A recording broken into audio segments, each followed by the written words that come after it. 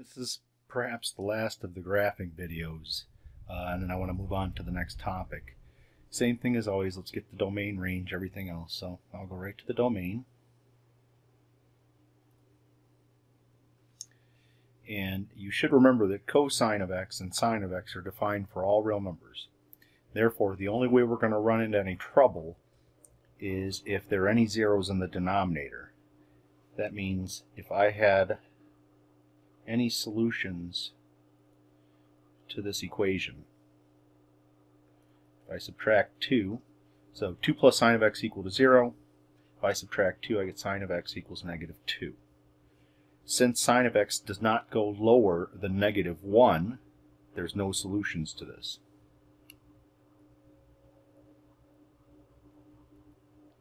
So there's no zeros in the denominator. That means the domain of this function is all real numbers. So we'll just say negative infinity to infinity. Now, where is the thing 0 equal to 0 at? So if I were to set this equation equal to 0,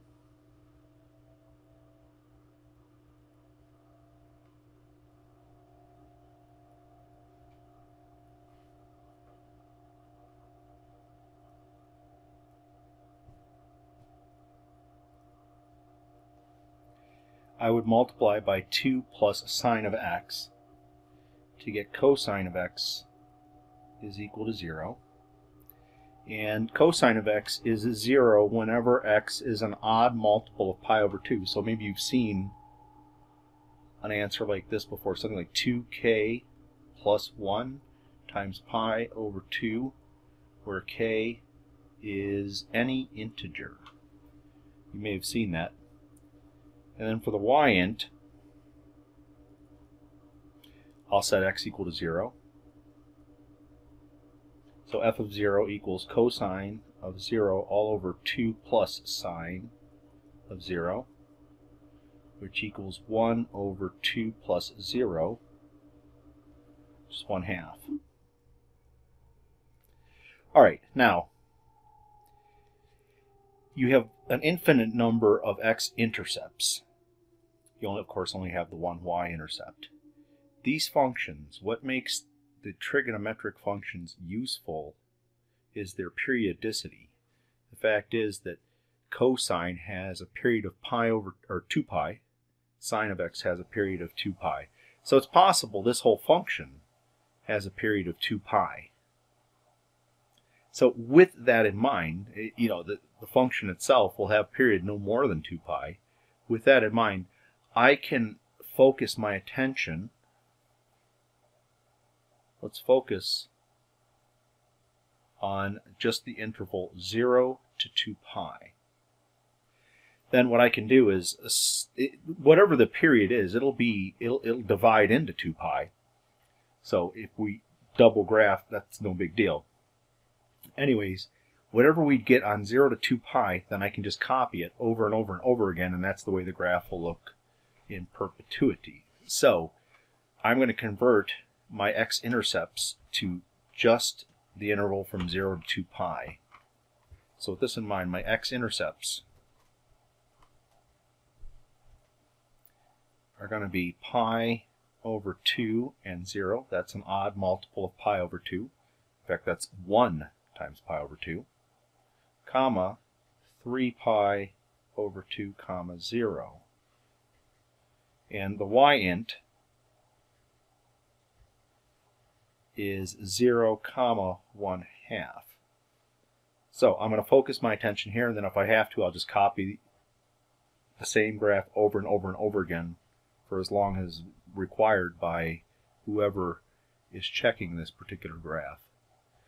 So I got my intercepts, I got my domain. Let's go ahead and go take the first derivative. Now remember, take the derivative of the numerator first. Since the numerator was cosine of x, its derivative is negative sine of x. Leave the denominator alone, 2 plus sine of x, minus, now leave the cosine of x alone, and take the derivative of 2 plus sine of x, and you'll get cosine of x. And all of that is over 2 plus sine of x squared. Let me multiply out and simplify a little bit. I'll get negative 2 sine of x minus sine squared of x minus cosine squared of x, all over 2 plus sine of x squared. Now you should recognize, you know that sine squared plus cosine squared is equal to 1.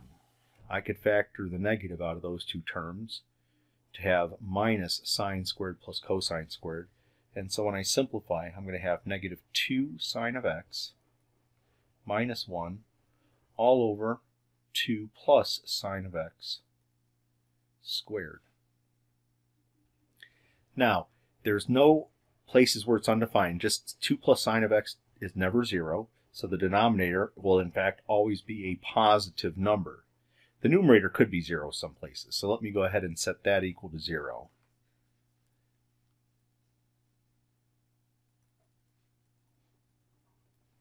I'll add 1 and divide by negative 2 to get sine of x equals negative 1/2.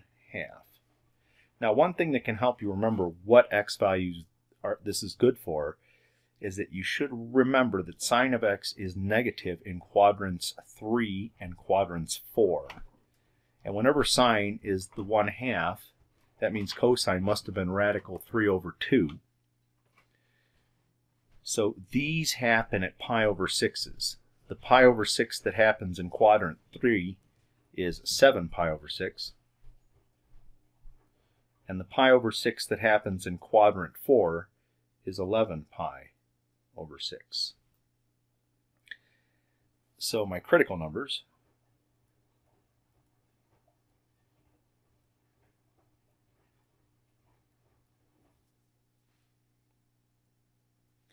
for f prime, I have 7 pi over 6 and 11 pi over 6. Let me go ahead and do my number line with those numbers on it.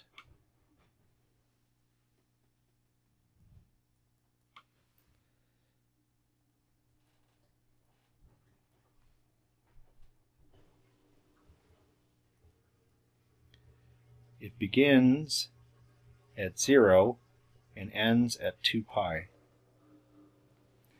Now, here's an interesting thing. The fact is that at 0, while it's the end of the interval, the function is doing something. It could be decreasing there, because 0 was not a critical number. 0 is not no kind of pi over 6. So at 0, while we are actually at 0, it's going to be doing whatever is occurring in this whole region here. And it won't change until I would get back to negative pi over 6. So I can actually plug in 0 if I want to. If I plug in 0 for x into the derivative, I will get negative 2 sine of 0 minus 1. Well, sine of 0 is 0. So I will end up with negative 1 over a positive number that will be negative and will be decreasing. Now, 7 pi over 6 is in the third quadrant, 11 pi over 6 is in the fourth quadrant. To pick something in between, I think the easiest thing to pick is probably x equals 3 pi over 2. And let me plug that in. When x is 3 pi over 2, sine of x is negative 1. So I'll have positive 2 minus 1 will be 1 over a positive number. So I'll be increasing on that interval. And finally, 2 pi. I chose 2 pi because, and 0, I like 0 because if I throw in 2 pi, it just clears out sine. Sine is 0. Sine of 2 pi is 0. So I'll have a negative 1 over a positive number, and it will be negative again. So it's decreasing. So at 7 pi over 6, it looks like I have a local min. And 11 pi over 6, I have a local max. Let me find the y values for those. F of 7 pi over 6 equals cosine of 7 pi over 6 divided by 2 plus sine of 7 pi over 6. Cosine is strongest at the pi over 6's. This is a third quadrant angle. Cosine is negative in the third quadrant. So this whole thing equals negative radical 3 over 2. Sine is also negative in the third quadrant. Sine is weaker at the pi over 6's. So I have 2 minus 1 half. Well, let me simplify a little bit. I have negative radical 3 over 2 divided by 3 halves. And that simplifies to negative radical 3 over 3. Now f of 11 pi over 6 equals cosine of 11 pi over 6 divided by 2 plus sine of 11 pi over 6. 11 pi over 6 is in the fourth quadrant. Cosine is positive in the fourth quadrant, so I'll get a positive radical 3 over 2 divided by sine is negative in the fourth quadrant, so I'll get 2 minus 1 half. That will equal radical 3 over 2 divided by 3 halves, and that equals positive radical 3 over 3. So, I have a local min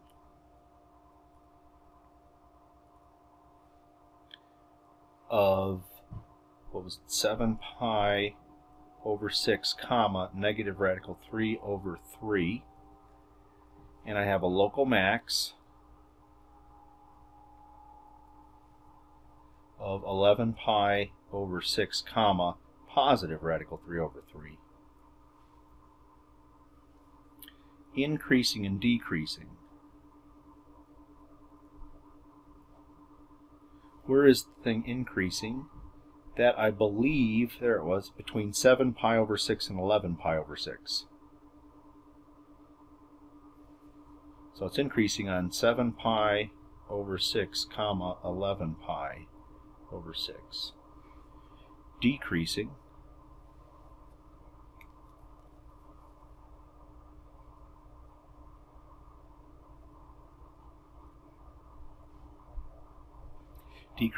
on 0 to 7 pi over 6 union 11 pi over 6 to 2 pi. And notice that I put brackets around the 0 and 2 pi because at these endpoints it is actually, the graph is actually decreasing at 0 and it's actually decreasing at 2 pi. If I were to include things like negative pi over 6, then I would have a different story. But for 0 to 2 pi, this is what we have. Now let's take a second derivative. Let me rewrite the first derivative. So that was negative, what was that derivative? Negative 2 sine of x minus 1 all over 2 plus sine of x squared. I use the quotient rule for the second derivative. It's going to be heavy, so I'm giving myself some space. Alright, remember, as before, take the derivative of the numerator. I'll get negative 2 cosine of x. And then multiply by the denominator, 2 plus sine of x squared minus, now be careful with your parentheses, I'm going to leave the numerator alone, so I have negative 2 sine of x minus 1, and now the derivative of the denominator. Notice it is to the second power, so you've got to apply the power rule first. So you're going to get a 2 times 2 plus sine of x, but then you need to take the derivative of what's inside. The derivative of 2 plus sine of x is cosine of x. And all of this will be over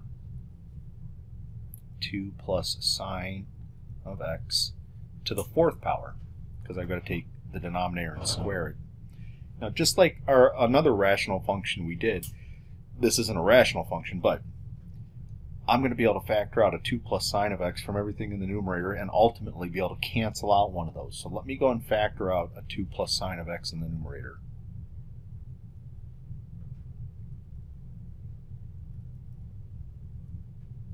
What will be left when I pull it out? Well, I will have negative 2 cosine of x times 2 plus sine of x.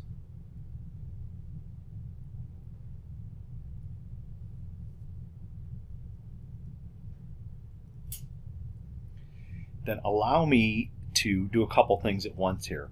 This minus that's before negative 2 sine of x minus 1, I'm just going to change everything to plus here. So I have plus 2 sine of x plus 1. Then I'll have a 2 remaining and a cosine of x remaining times 2 cosine of x. And in the denominator, of course, we have 2 plus sine of x to the fourth.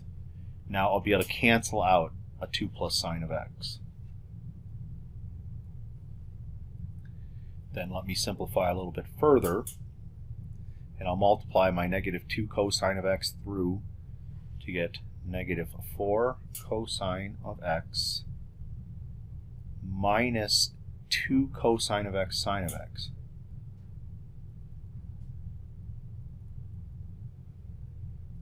For the second part, I'll get plus 4 sine of x cosine of x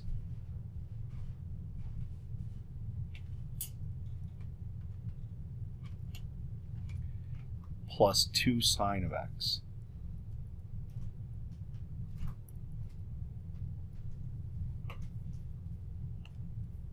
And all of that is over 2 plus sine of x cubed. Let me see. Look, I can do a little bit of simplifying in the numerator. That should have been plus 2 cosine of x back here.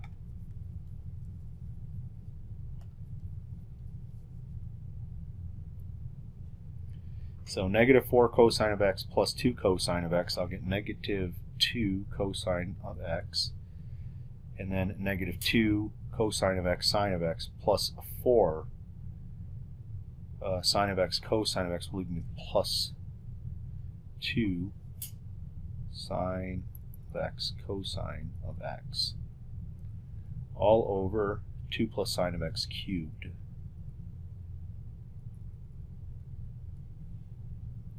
Now I notice that I can factor out a 2 cosine of x, and better yet, I'm going to factor out a negative 2 cosine of x, because you'll find it's easier to keep track of signs when things are factored than having a sum in there and trying to balance out sums.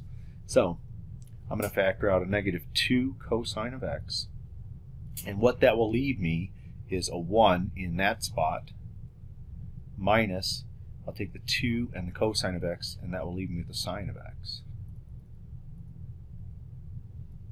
all over 2 plus sine of x cubed.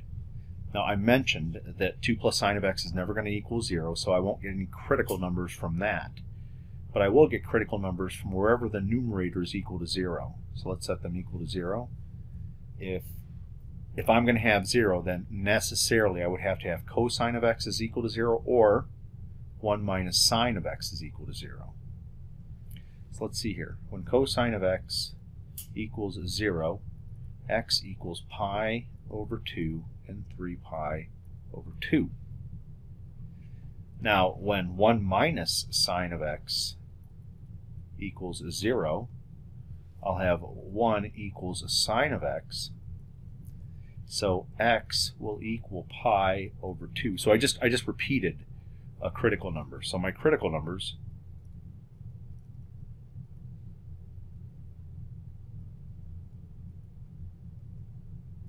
for f double prime are pi over 2 and 3 pi over 2.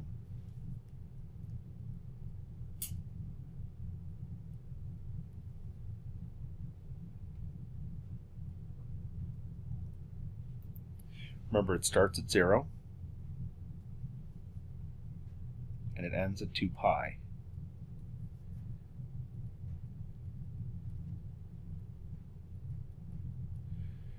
The easiest thing between pi over 2 and 3 pi over 2 to test is pi. You can, if you want, use 0 and use 2 pi because those are easier numbers, or if you don't feel comfortable with that, I can always try a pi over 4 inside of the interval, and over here I can try a 7 pi over 4 and see what happens. So let's throw in the pi over 4 and see what happens to my second derivative. If I throw in pi over 4, cosine is positive, so negative 2 cosine of x is negative. The beautiful thing here is this 1 minus sine of x, when it's not busy being 0, is positive, because the biggest sine of x can ever be is 1.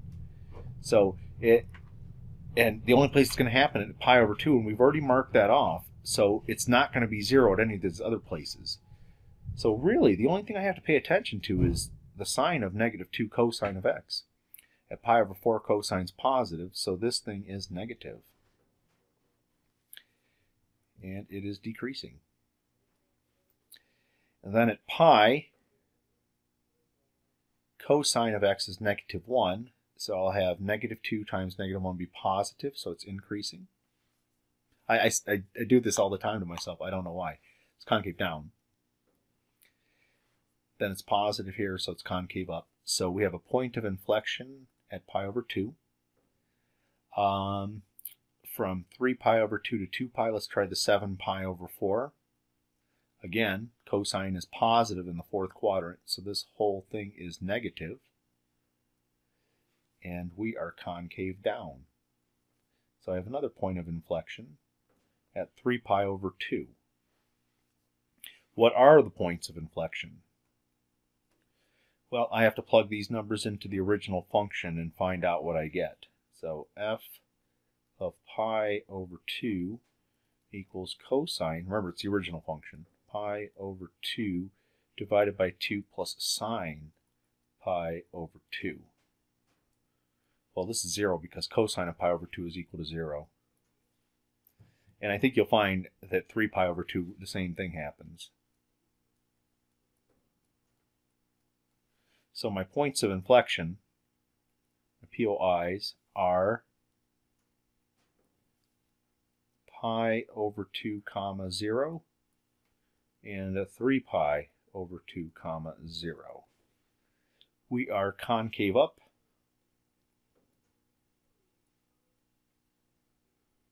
on the interval from pi over 2 to 3 pi over 2.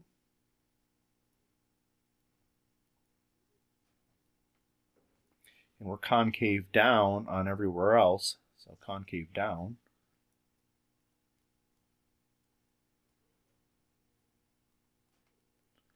On 0 to pi over 2 union 3 pi over 2 comma 2 pi. Notice that I'm including 0 and 2 pi because the function is in the process of being concave down at both of these numbers. So I think I have enough information here to draw me a rough sketch. And of course we always check with a computer program to see how well I've done. So what I'm going to do, I think whenever you're graphing a trig function and you're trying to do it by hand, it's probably best to like keep dividing things in two. So I'm going to have this be a pi over 2. I'm going to be a 3 pi over 2 here. These are important points because these are the places where you have points of inflection. I know the curve passes through 0, through pi over 2, and 3 pi over 2. Those were actually intercepts also, besides being points of inflection. 0, 1/2 was the y-intercept, so I'll put a dot there. Let's see what else we have. I'm concave down from 0 to pi over 2, so it must be doing something like this. Concave down, concave up between pi over 2 and 3 pi over 2. And I wonder if I have a local min at pi, or somewhere around that. I don't know if it was at pi. Let's go back. I have a local min at 7 pi over 6. 7 pi over 6 is just beyond pi. And the point was negative radical 3 over 3. The y value was. So let me go ahead and graph that point. Okay, so somehow, and I'm going to be concave up between pi over 2 and 3 pi over 2. So I've got to somehow go like this. Try to indicate that it's concave up, and then get to here. So it's concave up there. Then I'm supposed to go concave down, and I'll also reach a max of 7 pi over 11. No, 11 pi over 6. I'll have something in 11 pi over 6. I'll have a maximum of radical 3 over 3. So I'll come and do something like this. It's got to be concave down now from 3 pi over 2 to 2 pi. Try to reach that guy there. And then I know at 2 pi it's the same thing that it was at 0. Oops. Which was 1/2. F of 2 pi is 1/2. So what we have then is here's a complete graph of it. I don't know how, I mean, my scaling and things like that could possibly be off, but this is pretty much what I'm expecting. Now, if I wanted to continue, I would just copy this again and paste it to the end of it, or paste it beforehand and just rename these numbers. By the way, what is my range now that we've got it? The range equals bracket negative radical 3 over 3, comma, radical 3 over 3. So let me get a graph of it. Let me put it, see if I can put it right below it. We'll see how well I did. All right, here's a graph of the function. You'll have to try to bear with me. The way this looks is not so great, because this looks more straight line down than mine. Mine probably because of what I'm doing as far as graphing. I intended to make it look concave down, but it's not terribly off. The max and mins, I think you can see, look here, 7 pi over 6, we've got a minimum, which matches my minimum. At 11 pi over 6, we have a maximum, which matches my maximum. And the concavity is a little hard to tell, just because, I mean, you can certainly tell this is concave down here and this is concave up, but along this line it's hard to say. According to the stuff we did, the point of inflection is at 0 pi over 2. So we put a dot there. That is a POI. And then we had one at 3 pi over 2. There was another POI. So we are concave down, although it looks kind of flat. We're concave down, and then we're concave up. Then at 7 pi over 6, this decimal here is really, should be labeled as negative radical 3 over 3. And up here, this one should be radical 3 over 3. So that you can see that I have a local maximum happening at pi over 6 and radical 3 over 3, and a local minimum happening at 7 pi over 6 radical 3 over 3. I had a y-intercept of 1/2, well, 0 comma 1/2, and I think this gives us all we need to know, because it's clear to anybody that if I put a point of inflection right here and I don't say anything else until back here, then it's pretty clear that this part of the graph should tell you this is a concave down section, and this part of the graph is a concave up section. And what I've done, my graph went from 0 to 2 pi. That would be from here to here.